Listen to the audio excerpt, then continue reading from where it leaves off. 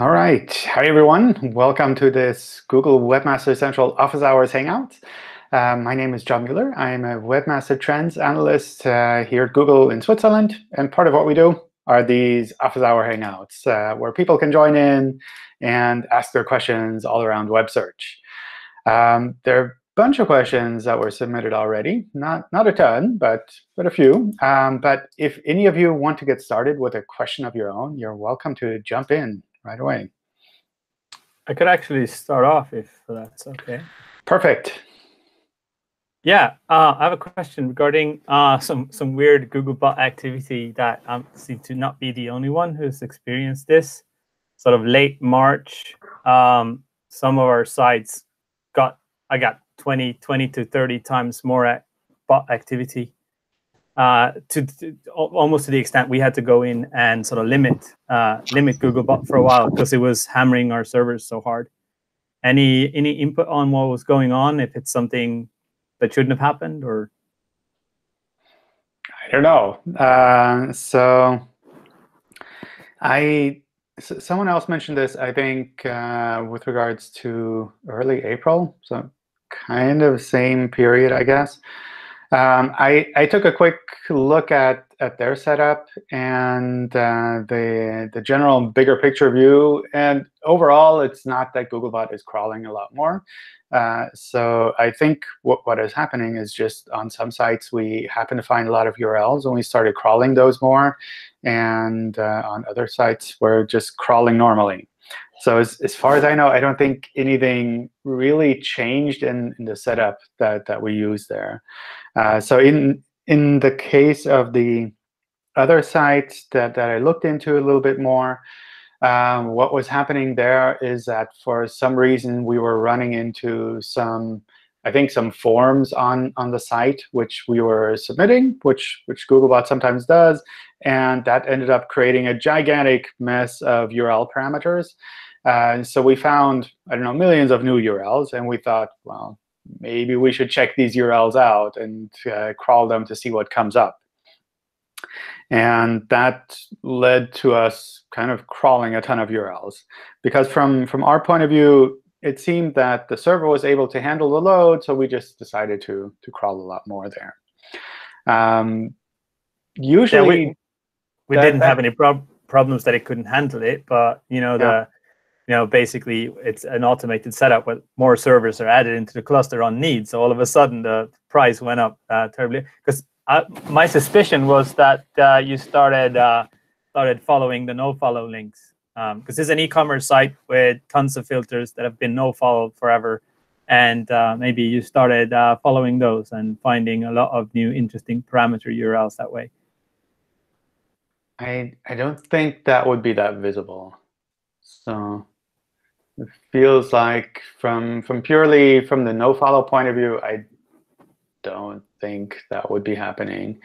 From the URLs that were being crawled, would those match the ones that you tend to link like that? Or was that hard to check in the logs? Yeah, I actually don't have access to the logs, unfortunately, so I can't say for sure.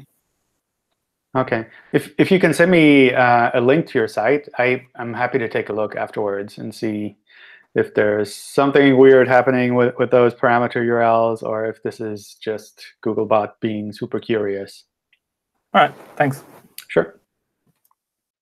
Yeah, tell me. I'm listening to you. All right.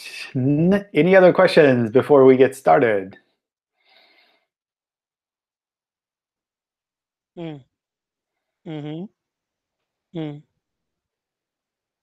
Sounds like someone's on the phone somewhere else. OK. Otherwise, I'll just jump in through some of the questions that were submitted. And you're all welcome to kind of jump in between if there's something you want to add, or if you have a related question that you'd like to go through. Let's see. Recently, in January, Google released product features in the US search results and also opened up the merchant account for unpaid users as well. Is there any advantage for non-US businesses that SEOs can take advantage of? So I don't know all of the details around the product shopping side. My understanding is that the Merchant Center is something that you can use regardless of whether you're using kind of the paid part of product search or not. So that might be something to check out. I don't know what the future plans are in this regard. Usually what happens when we launch something in the US first, it's more to kind of get a feel for how things are working. And then over time, we end up expanding that to other regions, other countries, other languages. I don't know if, particularly with product search, there might be legal or policy reasons involved that make this a little bit trickier or not. With some search features, that's the case. With other search features, it's more a practical nature that we kind of need to test in a small scale first before we open things up for everyone. So just purely from my point of view, with regards to search features like this that are currently US only or English only, my recommendation would be to take a look at them and think about how they might make sense for your site, even if you're not in the US. And if you can implement something that takes advantage of features like that, then you'll be ready when things open up a little bit more. I don't think we can ever really promise ahead of time when we open up which features in which regions or which languages. But in general, our plan is to take features and have them as broadly used as possible. I was wondering if there's any best practice for URL structure of AMP pages. If you use a subdomain or a folder in upper level, you can have better possibility for analyzing on different tools. But I was wondering if there's any benefit for Google if you put your AMP pages under the root domain instead of a subdomain or parameters. So from Google's point of view, I think the only criteria that is critical for AMP pages is that it has to be on the same domain. So if you have it in a subdomain or a subdirectory, all of that is perfectly fine. In general, with these kind of related pages, I would recommend doing them in a way that works best for you. So something where it's easy for you to track, it's easy for you to monitor, it's easy for you to maintain that setup. So if it works well for your CMS, for example, if it works well for your server setup, then that's a good choice. I wouldn't worry about kind of like, is there any kind of Google tweak that makes a big difference with regards to these alternate URLs. The other thing I would watch out for with these alternate URLs is that you don't change the patterns too often. So ideally, if you pick something like a subdirectory or a subdomain, then try to keep that for as long as you can. It's not quite the same as if you change your primary URLs with regards to search. But anytime you change URLs in general, then we kind of have to reprocess that. And if you're changing the alternate URLs that are associated with every page on your site, then that means we have to reprocess a lot of URLs to kind of understand that new setup. So pick subdomain or subdirectory or parameters if you want, whatever works best for you. And try to keep that setup ideally for the long run. I run a site about smartphone photography. Occasionally, like once every 3 months, I write a guest post on another topically related sites. These guest posts are about topics that I don't cover on my own website. And these guest posts contain a link to my website in the end. At the bottom of the homepage of my website, I have a section named In the Media, where I link back to these guest posts. Currently, these are follow links. Does this harm my SEO? What's the best practice for linking back to guest posts in order to not harm SEO? So in general, with guest posts, you're placing the link essentially on another site. So in general, that would be considered an unnatural link. So I would recommend using nofollow for that. So if you're using a guest post, you're linking back to your site, then use nofollow links for that. I think at the scale where you're doing this at the moment, where it's like, I don't know, once every couple of months, I don't think anyone from the web spam team would would look at that and say, oh, this site is maliciously abusing these guest post links and trying to artificially increase their site's ranking. So I don't think that's something you urgently need to worry about. But in general, for guest posts, you should use nofollow links. With regards to linking back to that site to kind of like highlight where your content has been shown, you can do that however you want. So you can use nofollow links if you want, but I think a normal followed link is also perfectly fine for that. Since you're essentially showing kind of where all of your content is being published, and that's pretty cool. With regards to SEO, I think at the scale where you're doing it, you probably wouldn't see any advantage or disadvantage. With regards to kind of building a bigger audience for your website, that might be a good thing to kind of talk about related topics on other websites and maybe interest some users into visiting your site as well. So that's, from my point of view, that sounds kind of good. But purely from an SEO point of view, I don't think you're doing kind of a lot in positive or negative direction there. We're running an online shop. Does it make sense to have long descriptions on the product pages, or is it a problem to have similar content on the product pages? We're selling products in different thicknesses for these, and we're using the canonical tag. We also have products with similar characteristics. Should we focus on category pages for longer information about our products? Ultimately, that's kind of up to you. So you can. So I think the general approach that you're using here is that you have a canonical to a preferred version of your product. And I think that's a good idea, because that makes that preferred version a little bit more visible for your site overall. And that's usually a good thing, because then when we look at your site, we understand which are kind of the primary pages to focus on. We can highlight these a little bit better in search. They can rank a little bit better. That's all good stuff. With regards to the descriptions, if the alternate versions of those products have the same or very similar description and a canonical link back to the primary version of the product, then that doesn't matter at all, because we will try to focus our indexing on the primary version of the product. So if you have an item that's available in different colors or different thicknesses, different sizes, and essentially it's all the same product, it just has different URLs, and you have a canonical to a preferred version there, we'll focus our indexing on that preferred version. And essentially, what you have on these alternate versions is less critical for us. In many cases, we won't even index that content at all. So it doesn't matter for us if that's duplicate or not. Even if we were to index those alternate versions of a product and they had a similar description or the same description, that wouldn't be a problem from our side of things. So in particular, it wouldn't be seen as spam, because this is just like the same product. It's just different URLs, different variations. It wouldn't be seen as low-quality content. It would just be seen as duplicate descriptions. We would understand the pages are different, but some of the content on those pages are the same.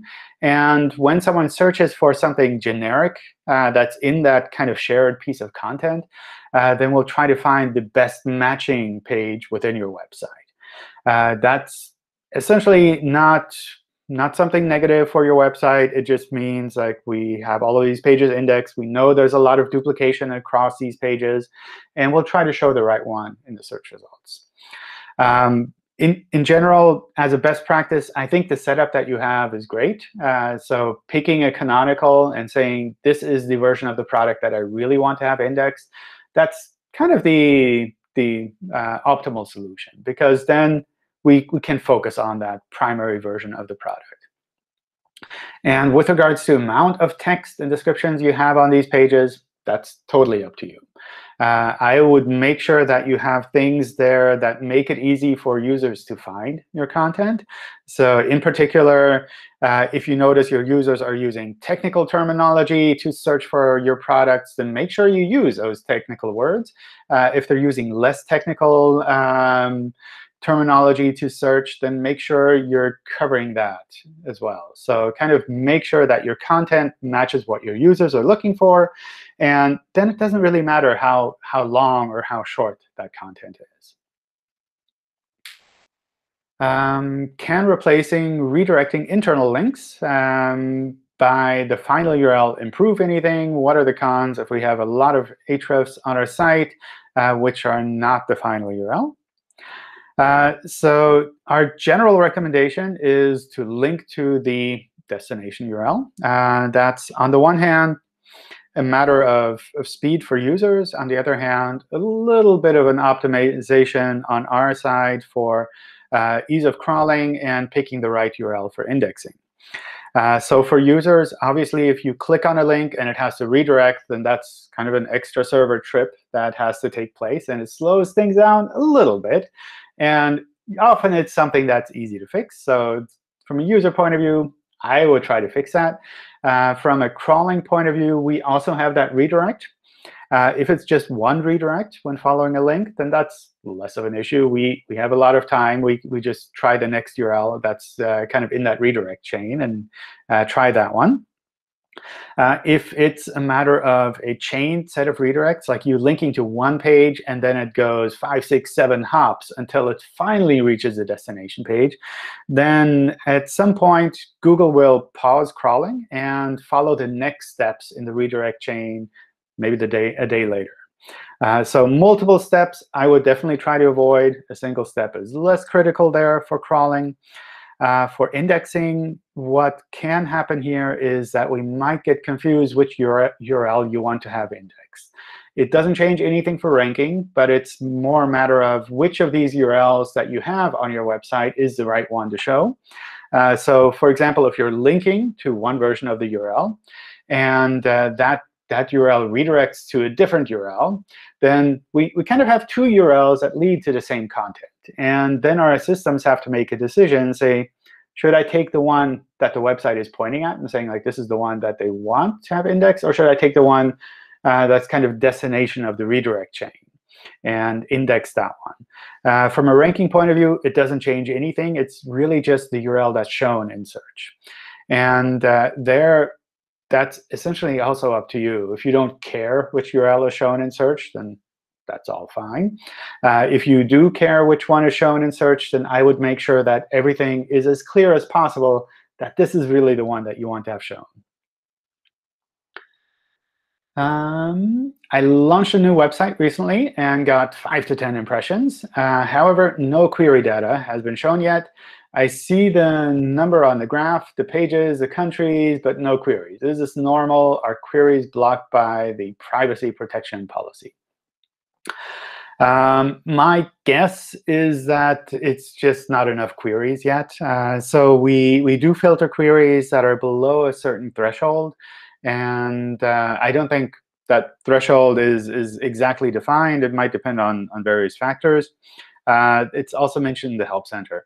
And if you're talking about 5 to 10 impressions for a website, then probably that's still below that amount. I'm pretty sure that over time, as the number of impressions for your website grows, then you'll start to see more data there. So it's also something where once we kind of have a better picture of the website and understand how it fits in with regards to the bigger picture of the web, then we can show it appropriately in the search results. So sometimes it takes a bit of time to kind of get the ball rolling. What I would generally recommend, though, is not just to take this as something like, oh, I'll just wait a couple of months and then it'll be better, but take this as a kind of a situation where it's similar to when you're opening a business in a new location, where you need to do something to get the ball rolling yourself. So instead of just waiting for people to randomly search for your website and go to your website, maybe there's a way that you can promote your website amongst people who are interested in this topic already. Maybe it's a matter of doing some ads. Maybe it's a matter of doing some outreach to related sites that might be able to point at your site as well. Essentially, like, like a normal business would do, you need to kind of get the ball rolling. You shouldn't just wait for people to come to your website and say, oh, look, I found this new website. So that's kind of my recommendation there. I think with a small number of impressions, it's a good start. But if you just wait for things to grow, then it's going to take a while for all of that to pick up.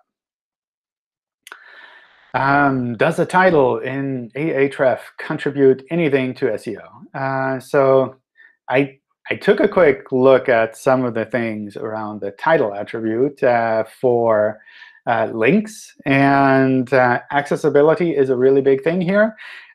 However, I'm not an expert on accessibility, so my recommendation there would be to check with someone who has more of a background in accessibility to get their input on this. From an SEO point of view, I don't think it's something that's like super critical. We pick up information about links from the anchor text, from the context of the link. So we get a lot of information there already. It's not that you also need to just stuff keywords into the title attribute. So my recommendation would be, instead of trying to see this ultimately accessibility feature as an SEO element that you can just fill with content, try to find ways to use accessibility features in the way that they're meant to be used. And for that, I'd recommend just checking in with the accessibility experts instead. In the first phase, we're planning to add a last mod part of our sitemap, basically URLs which are newly added or marked as indexed again after temporary no index. How will Google treat the remaining 80% of the sitemap URLs which have no last mod tag? Can it cause any negative effect? Later, we'll implement the last mod on all URLs, but it might take some time. We have over 2 million URLs on our sitemap. So the last mod date is the last modification date. You can add that to URLs in a sitemap file. It tells us that this is the date and the time when you last modified a page, which in turn gives us a little bit of a hint and says, well, maybe we should check this page out if we haven't seen it since it was last modified.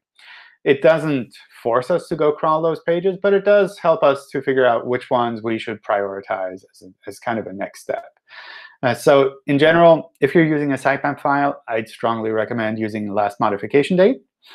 If you have the last modification date for part of your URLs and not all of them, that's perfectly fine too. We store essentially the sitemaps data on a per URL basis.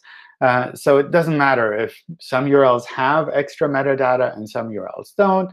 An example here would also be if you have images that you have in the sitemap file for some URLs and you don't have them in others, or videos and you include them in the sitemap file independently. All of those are variations that you can do. It doesn't make the other URLs in your sitemap file look worse.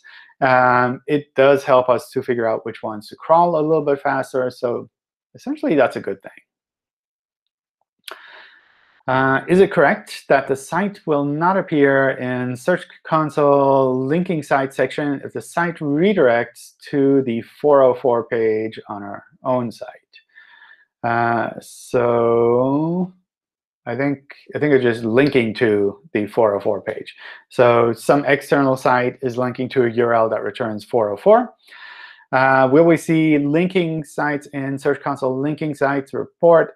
I suspect we won't, but the verification would be great. So my understanding is we would drop these links completely. And if we drop them completely, then they would not be listed in Search Console. So from that point of view, from just purely theoretical situation like this, we would not be listing that in Search Console if an external site is linking to a page that is 404 on our own website. The thing where this sometimes could be visible is if a page goes 404. If it wasn't 404 before, but now it's 404, then it takes a bit of time for all of kind of the linking systems that track the data in Search Console to update the data there. So it's certainly possible that you see links in Search Console that lead to pages which are currently 404. Over time, those will drop out of the report. But at least in kind of the immediate term, it's very possible that they'll continue to be listed there until they've been reprocessed, until Search Console is able to figure out, oh, it's time to remove these and to move on. Since this kind of, I think, situation where someone is linking to your website and then accidentally or for whatever reason you happen to remove a URL on your website happens from time to time, I don't know if Search Console would be that useful to kind of track this and to highlight it to you. It's possible that external tools that kind of keep track of the links on the web would be better suited for that. But it feels like almost a feature request that I should be passing on to the Search Console team to see if we can't create a report of people linking to pages that are now 404 on your website, where you might be able to either restore those pages or maybe redirect them to a current version of a page instead, so that those links continue to work. I think for most websites, in the bigger picture, it doesn't really change that much. But I realize sometimes people like to optimize for small things as well. Recently, I set up one WordPress fully AMP-based URL early while testing the site with a demo account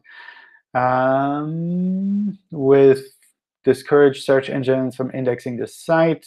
That time, Google crawled the URL, and now it's showing as currently not indexed and soft 404 error. It's also a 100% AMP-based website, and the 90-page index, but enhancements check AMP page is only 1. OK, I think these are multiple questions. So let me try to split them out.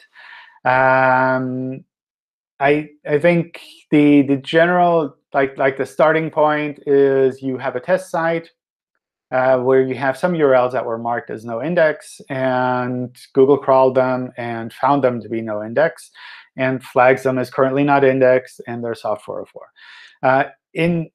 In theory, that's the way it should be working. If we find a URL that's no indexed and we try to index the page, but we realize we can't, then we will flag that to you in Search Console, or we'll try to do that as much as we can. If you change that URL to be indexable, then the next time we reprocess that page and see the new content, or able to re-index that page, we'll pick that up, and we'll be able to index it again. So generally speaking, there's nothing you need to do here. If these are individual pages, you could use the inspect URL and then submit to indexing tool to get those back into the system a little bit faster. But in general, for any kind of reasonably sized website, that's not something that you'd need to do. Once we see that the no index is gone, we'll just reprocess that. With regards to the kind of AMP site, and in the AMP report, you're only seeing a smaller number of URLs than you have actually indexed. That's also normal. The aggregate reports in Search Console, which includes the AMP report, they're based on a sample of the URLs from your website. So in index coverage, we'll try to show it as comprehensively as possible. But the structured data reports and the AMP reports, mobile friendliness and speed reports, I think these are all based on a sample of your website, so not the full set of URLs. So usually, the way you would work with this is to use the index coverage to track what is actually indexed, and to use these aggregate reports as a way of recognizing if there are any general problems that you need to resolve. And if you're looking at the aggregate reports and they're saying everything is great, and 10 out of your 100 URLs were tested and they're all OK, then usually you can assume that the rest of your URLs are probably in a similar state and also OK. On the other hand, if you go to the aggregate report and see half of your pages are bad, then that's a sign that maybe a lot of your pages are bad. Or similarly, if you go there and you see a trend in kind of like more pages are being bad or fewer pages are bad, then that's also a sign that either something broke, maybe, or something got fixed. Let's see. Next question there is for the AMP cache. I use the AMP URL API, but didn't give any effect in Search Console. Does that process take time? So the AMP cache is something that happens automatically. In particular, with AMP pages, they can be cached because of the way that they're set up, and they can be served from the search results directly. And that's something that happens automatically when someone searches for a page and we see that it's an AMP page and it's a valid AMP page, and we can pre-cache it, then we will pre-cache it. There's no need to use the AMP your API for that. The AMP API is probably more for situations where you have a really large website and you need to refresh a lot of URLs in the AMP cache. Then that's kind of a useful use of the AMP cache or AMP. I don't know what it was called, the AMP API. But if you're talking about a small website and you're being shown in search in a reasonable way, then there's no need to use the AMP API at all. Years ago, you suggested infinite scrolling with pagination. And in previous Hangouts, you told us that Google creates a large viewport when a page has infinite scrolling. So my question is, if we have infinite scrolling with pagination and mark our paginated pages as no index, how will Google read or index this? Will Google index page 1 on the basis of page 1 content only, or will it also consider products which come into the giant viewport? Or will Google not create a giant viewport for such pages once it understands that these paginated pages are generally no indexed? Wow, this is kind of a complicated setup. I think in general, what I would watch out for is that you're not accidentally no indexing something that you want to have indexed. So in particular, with kind of this infinite scrolling setup, we would try to render the page in a large viewport. And with the large viewport, we'll do that expansion once. We'll try to get the content that is shown for that large viewport, and we'll render that page and use that for indexing. So if by using a large viewport, your page adds by JavaScript a no index tag to that page, then we would consider that whole page to be no indexed.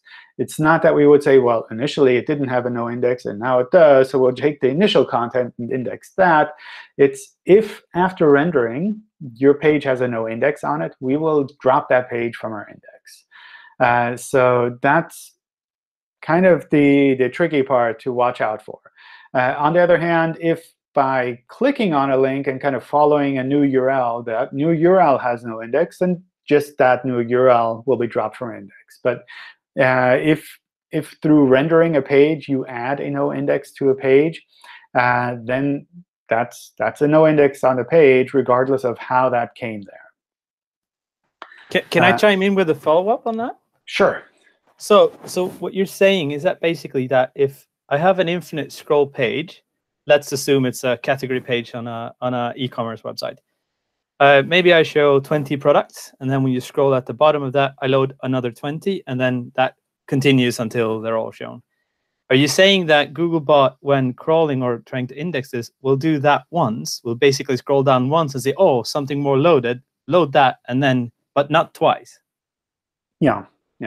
So I don't think we trigger on scrolling, but rather we try to load it in a large viewport. So in Chrome, what you can do is with the what's it called? The inspect feature, you can specify a different viewport. So you could specify something like 9,000 pixels high viewport and load the page like that. And essentially what is loaded for a viewport like that would be what we would try to index.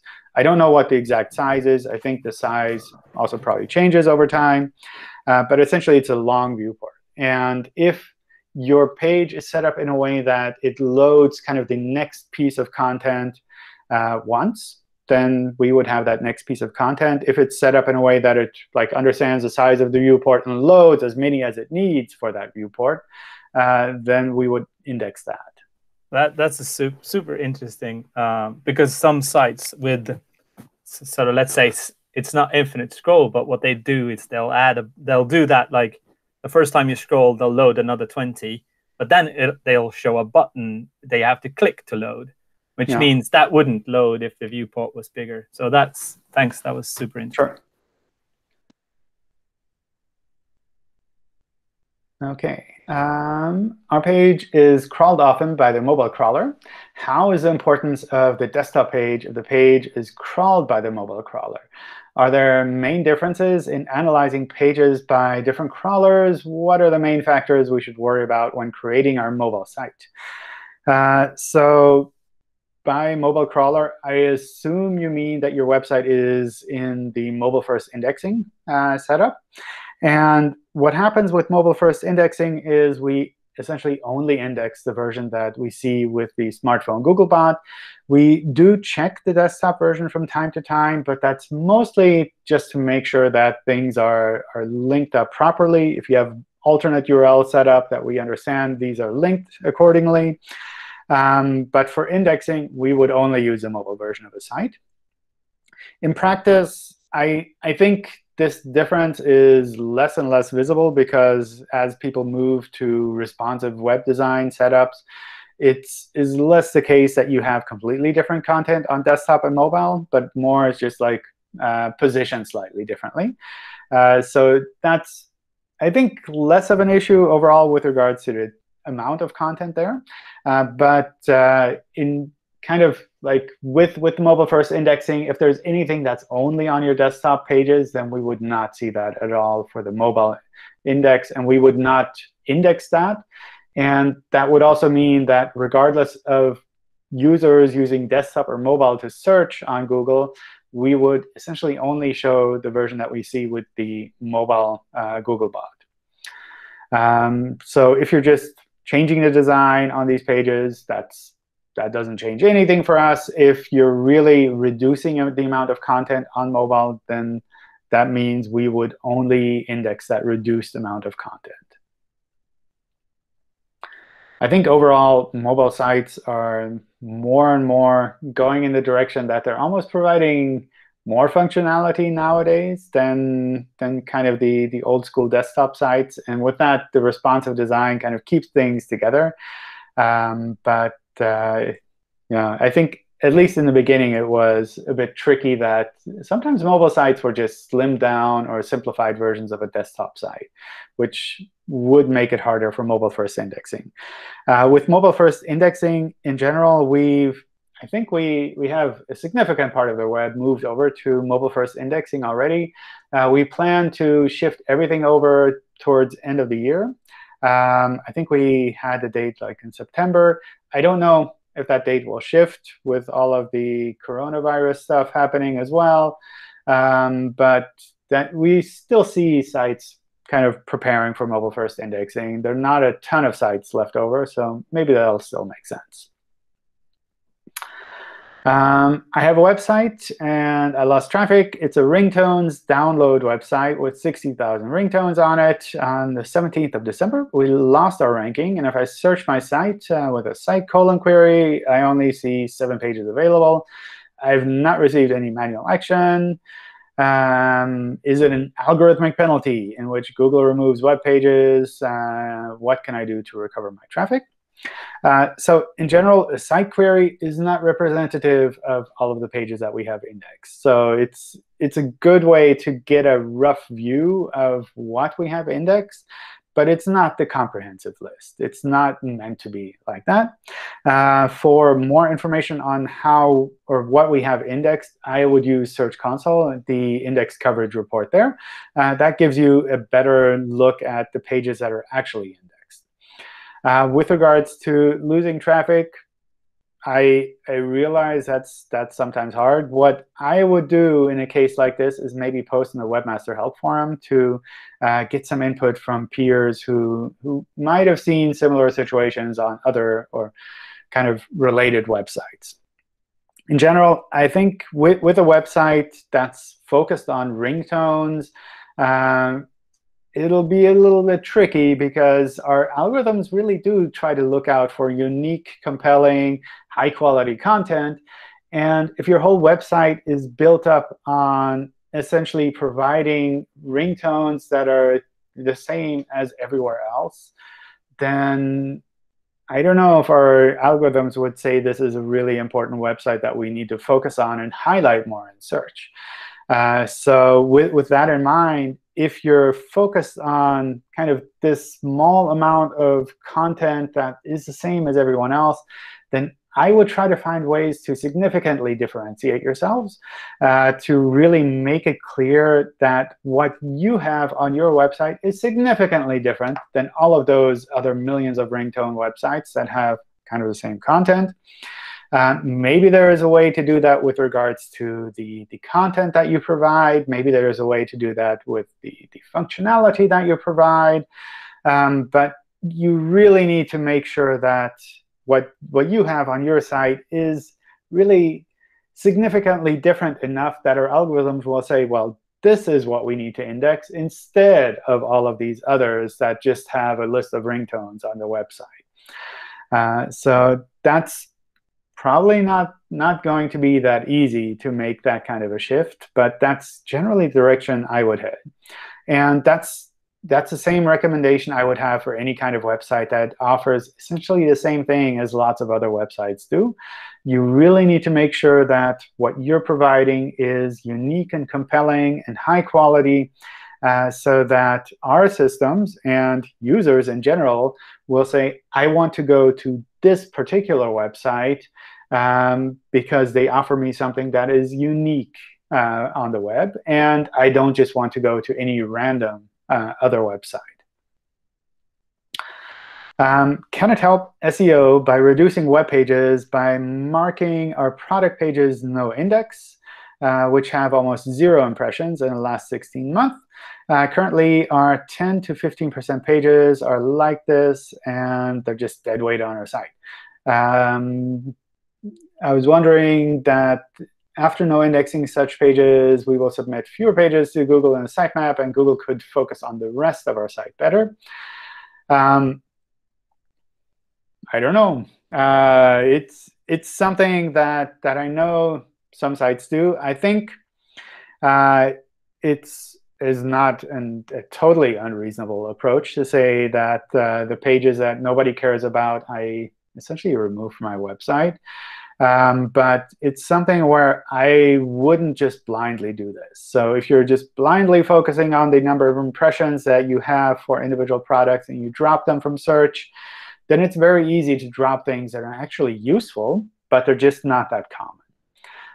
It might be that maybe it's an archive version of a product or a page where people, after a certain period of time, they need to go back there to find instructions for repairing this product. Or they want to look up historical information about a specific item. And that's not something that happens every day. So if you just purely look at the number of impressions, then it's easy to accidentally include a lot of things that are actually still useful for the web. They're just not that commonly used. On the other hand, looking at the number of impressions and the types of pages that you have on your website, that can give you a little bit of a better understanding which types of pages are more important for users. And that can either guide you to saying, well, this type of page is something that maybe I don't want to provide anymore. Or perhaps it can guide you into saying, well, this type of page is currently not seen as being that useful. Maybe if I significantly improved it, it would be different. And that's also something where you don't just go and say, blindly look at the number of impressions, but rather you have to make a judgment call and look at that and see, does it make sense to kind of remove this? Does it make sense to improve it? And a lot of times, it does make sense to improve things on the web. With regards to just having fewer pages and those fewer pages then ranking higher, I don't see that happening so much. It can help for a very large website to reduce the number of pages that they provide, just purely from a technical point of view, and that if we can crawl 1/10 of the pages on a website, then it's a lot easier for us to pick up those 1/10 of those pages a lot faster. And that can, in turn, help us to figure out, well, maybe these are the pages that are really important for the website. But if you're just dropping a handful of pages here and there, I don't think it changes anything for crawling, and probably not much for the website in search overall. Ooh, we made it to the bottom. Wow, that's a change. OK, let's see if there's anything new that got added. Let's see. OK, hosting a sitemap file for domain on a subdomain, is that OK? Yes, that's OK. If it's OK, what steps would I need to take? So essentially, you just need to let us know that the sitemap file is on a different host. You can point at the sitemap file in the robots text file. That's the easiest way to do it. You can also use Search Console. If you have both of these verified in Search Console, you can submit those sitemap files there, and those would also count. Sorry for bugging in again with a new follow-up. Because I saw that question, so I didn't want to ask mine before you came to it. So basically, subdomains, sitemaps, I got that covered since before. But hosting sitemaps on third-party domains, like a totally different domain, is supposed to be, you're supposed to be able to do it. I can see that it works because I can see when we serve hreflang information through those sitemaps, I can see how the international targeting report is saying you got hreflangs and they're all looking good. But I cannot see any coverage reports per sitemaps in Search Console. Is that supposed to be like that, or? I think that's the case, but it's not that we don't use those sitemaps. It's just in the UI in Search Console, they don't have it set up that you can combine the coverage report with a sitemap file that's hosted somewhere else. All right. And any plans on kind of adding that, I don't know. It's the first time I really hear about this, but it's something that makes sense. So maybe we should check with the Search Console folks to see if there's a way to add that. I imagine from a UI point of view, it's probably tricky. Yeah, I sent you that domain I asked about previously. This is the same domain, so they have that set up. So if you want to sneak peek on that, you can do that as well. I sent it in the chat here and also on Twitter for you. Perfect. OK. Sounds great. And the other question is with regards to the 3D AR program for Google Search. I have nearly 1,000 products ready to upload to our retailers. They could really use some help in this. I don't know what the current status is there. But if you can send me maybe a domain where some of these are hosted now, then I can pass that on to the team that's working on these kind of AR 3D integrations. I think that's really cool stuff that they're doing there, but I understand they're kind of short on time, so I don't know how quickly they'll be able to do that. Oh, OK, cool. You posted it in the chat. Cool. OK. I could take a look at that. Cool. Yeah, I think we got through the questions, more or less. Is there anything else on any of your minds that you'd like to talk about? I gave someone else a chance for a while, so I'll drop in again. OK. One thing that we are seeing, at least we're kind of thinking that we're seeing it, is that we have a couple of domains that we monitor, and they're improving quite a lot over the last few weeks, like tremendously. Both in terms of that search for their industry has increased because of this coronavirus, but also, so that's one thing, more impressions, you get more clicks if you rank, but we also see improvements in rankings. And this is despite no changes going on at all in terms of technical or content-wise, more or less. So we're kind of sort of thinking the changes in intent with searchers is also impacting how we rank, because we match that intent better than our competitors do. I kind of understand if you can't really tell me if that's the case, but I mean, it's really hard to say offhand. I don't think it's as simple as just matching those two parts. But I do know that people are working on our algorithms to improve them, particularly with regards to queries where they're seeing a lot more activity on with regards to kind of the coronavirus and the medical situation in general. So my general feeling would be it's not just purely based on changes in user behavior and intent, but maybe a mix of various things kind of coming together. As it almost always is, I guess. Yeah.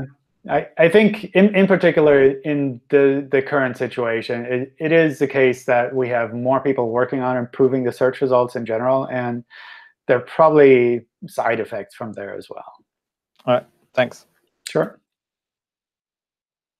Okay, John, hi. Hi. I have a question regarding negative SEO.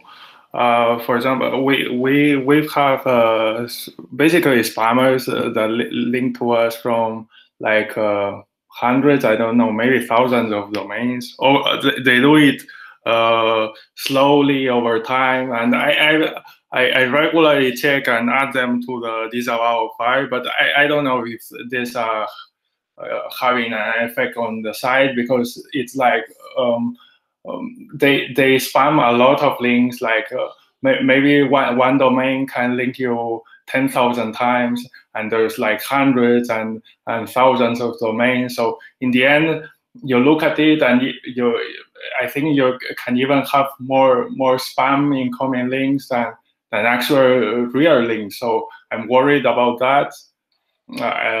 I don't know if I should be worried. For most of these things, I think our systems get it right, and there's nothing you need to do there. So that from that point of view, I wouldn't really worry about the situation. If you're already adding them to a disavow file, then you're kind of like making sure that Google systems can't take them into account. But in general, a lot of these spammy domains, they just link to everything. And we've seen them for the longest time. And we're pretty good at recognizing these kind of spammy domains and just ignoring them. So you'll see them in the link reports in Search Console because we've seen their links there. But just because they're in the link reports in Search Console doesn't mean that they have any effect on your website. So that's something where, I don't know, we occasionally get people who point at things around negative SEO and say, like, Google needs to double check this because I found this one case where it did have an effect, therefore it might have an effect overall. But pretty much all of the negative SEO cases that I've sent to the web spam team to manually double check, they're working as intended, where from our side, we're ignoring the things we should be ignoring and treating things appropriately that we're not ignoring. So I would say for most websites out there, you probably don't need to use the disavow tool at all. And if you're worried about this and you see some domains linking to you and it looks really spammy, then it's like you're welcome to use the disavow tool, and that has no negative effect. So it's not that if you're using the disavow tool, we think you're a spammer, that kind of thing either. Well, I started using it because it was the sheer amount of domains and links, and I was like, better to be sure. Yeah, I totally understand that, and it's something where Google has this magical black box where we ignore all of these spammy links, but as a site owner, you just want to be sure that everything is ignored that you don't want to have taken into account, and that's what this disavow links tool is for. OK, thank you very much. All right, more questions from any of you? Looks like there's also a bunch of back and forth in the chat, which I haven't had a chance to go through. Anything we should cover? I think the page speed question on the extended viewport was particularly interesting in that chat. Okay, let me see. The page speed part. So when I'm not quite sure like how that's the page speed, but in general, when it comes to speed and ranking, it's not the same as what we use for indexing.